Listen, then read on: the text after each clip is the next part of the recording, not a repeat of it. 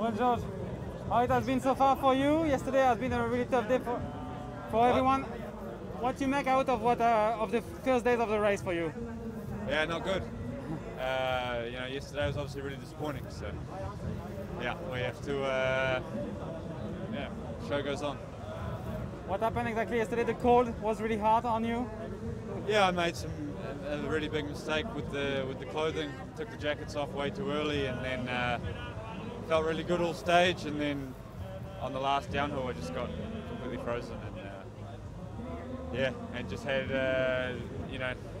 way too cold. And when you have to do big power and you're freezing, it's impossible. So yeah, I mean, you just have to keep the faith. I mean, I know I'm good. I know I was good coming in here, and I felt good to the stage. So I think it's important not to get your head down and throw it all away, because one day you lose some time, and obviously it's really not what we wanted to do, and it's really no one's more disappointed about it than me. But it's a very long race, and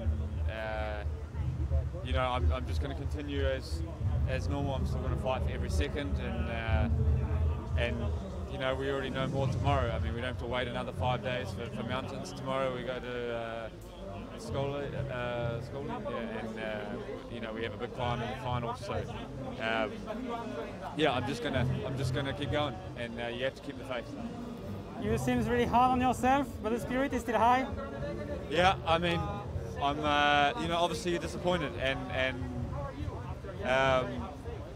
it's hard to move on from that, but you have to do it. And the team still have faith, the boys still have faith, and like I said, the preparation went well, the numbers coming into the race were great, so we just have to remember that, and not remember yesterday, and not remember the fact that we were dropped and everything like that.